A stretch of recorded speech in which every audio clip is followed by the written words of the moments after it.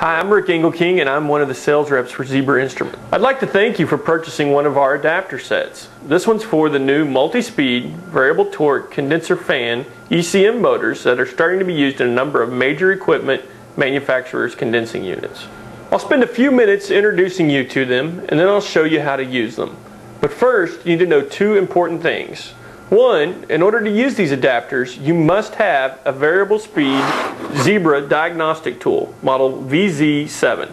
Secondly, the tool must have a serial number greater than 30,000, 30000, in order to process the signal characteristics that these motors use. If your serial number is less than 30,000, call us at 512-869-7000 and ask for tech support to arrange for your unit's software to be upgraded. There's no charge for the upgrade, but you must pay the shipping charges. Okay, let's look at the adapters themselves. There are three different pieces to the adapter set. The first piece is the blue-green adapter. It has an inline fuse holder on its red wire. This fuse is a 1 amp standard fast blow fuse. To protect your VZH06 and any motor or circuit that it's connected to from accidental damage, never replace this fuse with anything greater than 1 amp. Also, never connect the clip at the end of this wire to or allow it to accidentally touch anything besides 24 volts AC. The circuit board on your VZH06 will be instantly damaged if connected to a higher voltage.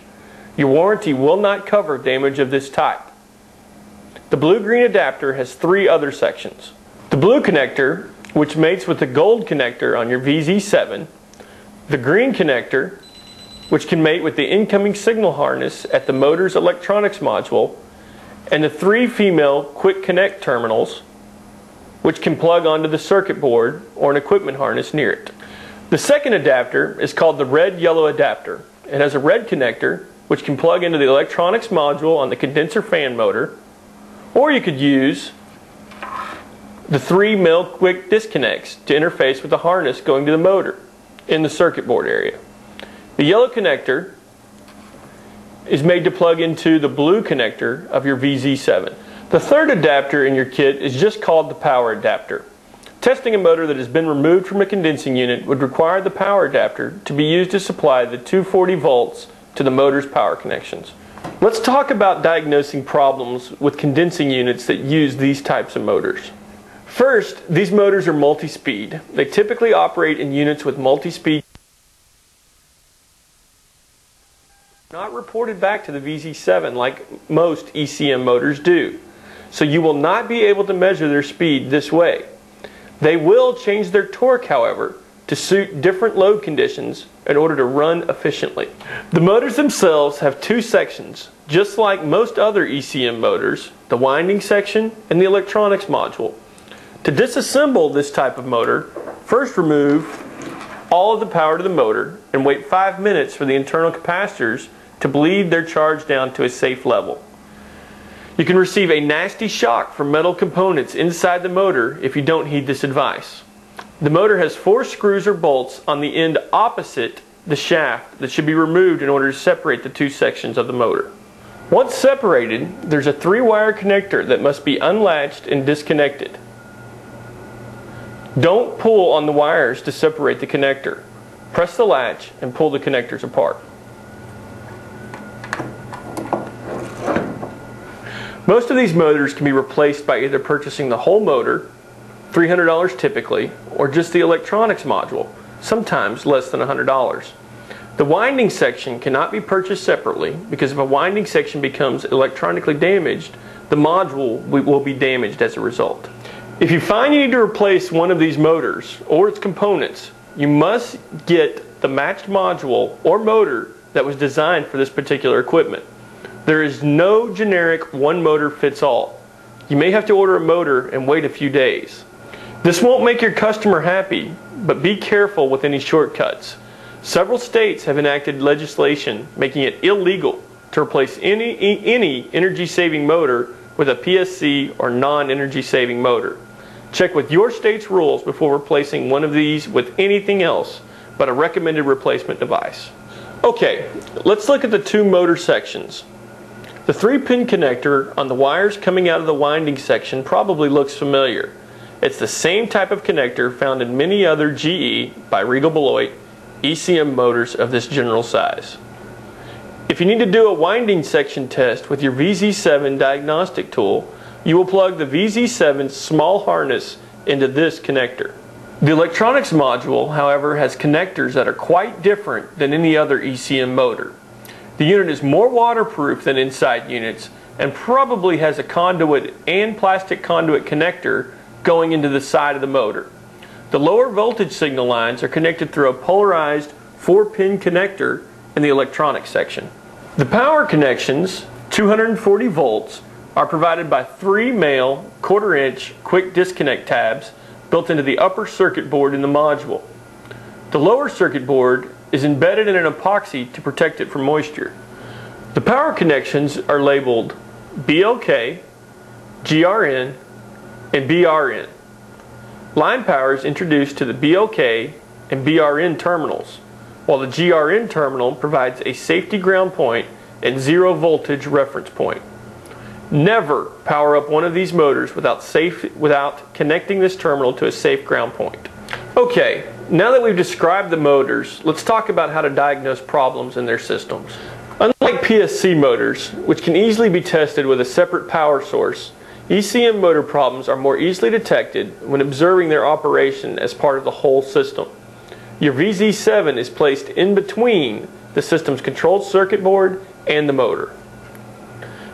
The VZ7 is now in a place where it can monitor and report which signals are coming down the lines from the circuit board to the motor.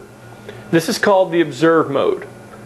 You also have the choice to interrupt those signals and generate your own commands to operate the motor. This is called the control mode. There are 2 different methods to use these adapters to hook up your VZ7 between the system board and the motor. You will use either one or the other, not both methods at the same time. The method you choose will probably be chosen by how difficult it is to connect to this particular piece of equipment, or because the motor has already been removed from the system. Here's method 1. The signal connections are usually made with 3 wires, often colored blue, white, and yellow. If the signal wires are connected to the system circuit board or nearby with standard 1/4-inch quick disconnect terminals, male terminals on the circuit board, female terminals on the wires coming from the motor, and the circuit board is easily accessible, it's probably best to use the adapter's quick disconnect terminals and not the red and green connectors on the adapters. Before you unplug any connection, make a note of it so that you can reconnect the leads properly when you're finished. Note, if the blue, white, yellow color scheme is used, the blue wire is typically tied to the common side of 24-volt incoming power. After disconnecting all power, 240 volt and 24 volts, into the system, disconnect the signal wires one at a time from the circuit board and plug them into the appropriate quick disconnect male terminals on the red-yellow adapter set. You will have to temporarily remove the safety cap terminals covering the male tabs. Keep them handy and reinstall them when finished. Make certain any unused terminal is completely covered to prevent accidental shorts. The matching female quick disconnect terminals on the blue-green harness should now be connected to the male tabs on the circuit board. Now gently connect the blue connector of the blue-green adapter to the yellow connector on your VZ7. Be very careful when plugging in these 16-pin connectors. The pins inside are fragile and can be easily damaged if forced. Wiggle them back and forth to seat them rather than pushing with any force. Replacement harnesses are available for the VZ7 if you don't heed this advice. Zebra Instruments didn't choose this type of connector. We have to use it in order to mate with the standard input-output connections on furnace and air handler ECM motors. Now, the yellow connector on the red-yellow adapter should be carefully plugged into the blue connector of your VZ7. Finally, the alligator clip on the red wire should be securely connected to the 24-volt hot, low-voltage wire. Be extremely careful not to allow this clip to touch any voltage source that is higher than 24 volts. Your VZ7 will be instantly damaged. Now return 24 volt and 240 volt power to the system. The VZ7's mode light should be alternately blinking red and green. This tells you that it has the proper incoming power. Press and hold the down side of the setting step switch and keep holding it for about 8 seconds until the digital display shows 13. If it does not show a 13, verify that your serial number is 30,000 or higher and try again. The VZ7 is now ready to interpret and generate signals for this type of motor. You'll notice some similarities and some differences in this mode versus standard ECM mode. The voltage switch will display 24 voltage while pressed.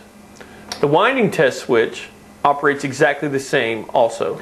The observe and control modes work the same way, but the option step switch has no effect with these motors. The CFM and RPM are not reported by this type of motor, so they won't display. Only the heat 1 and heat 2 lines are used with this motor type, so selecting any other output line in control mode will have no effect. The actual numbers shown in the display when you are in control mode and advancing the setting step switch are 1, 2, 3, 4, and 5. But only 1 and 2 have any effect, and they correspond to heat 1 and heat 2 LEDs respectively. There are no taps used on this type of motor, so no tap LED will light. Occasionally, there's a soft glow from one of the right-hand heat 1 or heat 2 LEDs. This is a slight feedback from the motor and should be ignored. Look for bright LEDs when examining signals in the observe mode. You now use your VZ7 just like usual to determine exactly what is happening in your system. Is the condenser circuit board providing at least 24 volt to run the signal functions? Do a voltage test. Are there proper signals coming down the heat 1 and heat 2 lines when the system is operating and the fan should be on? Use observe mode. Can I start and run the motor in both of its speeds? Use the control mode. If the motor does not operate in any mode, and I'm certain that 240 volt AC power is being received at the motor's power terminals, which section of the motor is at fault? The electronics module or the winding section? Do a winding test. Method 2 of connecting the VZ7 to these motors is used when the circuit board area is not easily accessible, or the connectors there will not mate properly with your adapters. For instance, some Rude Ream units use a 6-pin connector on the circuit board with one of those pins feeding back into the board. To use this alternate motor connection method, disconnect all power, 24 volt and 240, to the system and wait 5 minutes for the capacitors in the motor to bleed off their charge. Separate the two motor halves as described earlier, but do not disconnect the 3-pin connector. We have disconnected it here for demonstration purposes only, so that it's easier to see the demonstration. Gently slide out the conduit adapter that's resting in the curved metal behind the electronic module. Gently extend the wires out from the conduit a bit. Squeeze the tabs on the sides of the 4-position connector and separate the connector from its mate on the circuit board. Plug that connector into the green connector on the blue-green adapter. These connectors are keyed and will only fit one way. When using method 2, we never use the quick connects. Plug the red connector on the red-yellow adapter into the mating socket on the circuit board of the electronics module. The safety terminals for the quick disconnect terminals of the adapter must be covering all of the tabs, preventing any accidental shorts. Reassemble the motor, noting that the slots built into the curved metal shell of the module, they must align with the tabs on the metal of the winding section. Tighten and screw the bolts in. Clip the alligator clip on the red wire to a 24 volt low voltage hot terminal. Do not allow the clip to ever touch any voltage higher than 24 volt. It will instantly damage your VZ7 and possibly any motor or circuits that it is connected to.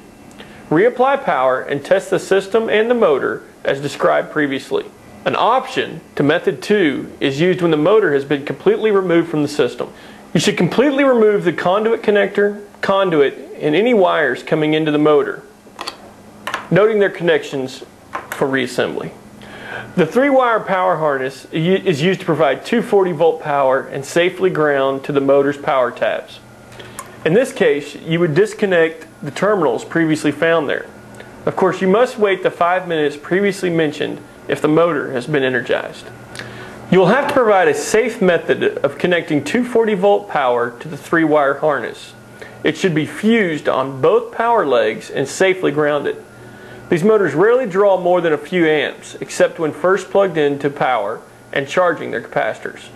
The other connections are done the same way as method 2, with this exception. A 24-volt, low voltage, common input must be provided on the male quick connect terminal on the blue wire of the red-yellow adapter, so that the V7 can receive power to operate. When testing a motor that has been removed, you cannot use the observe mode. Use the control mode instead. Thanks for watching our presentation. The instructions found here are not intended to show you how to use the VZ7 in general. Refer to its instructional DVDs for that information. Our website is www.zebrainstruments.com. Thanks, bye.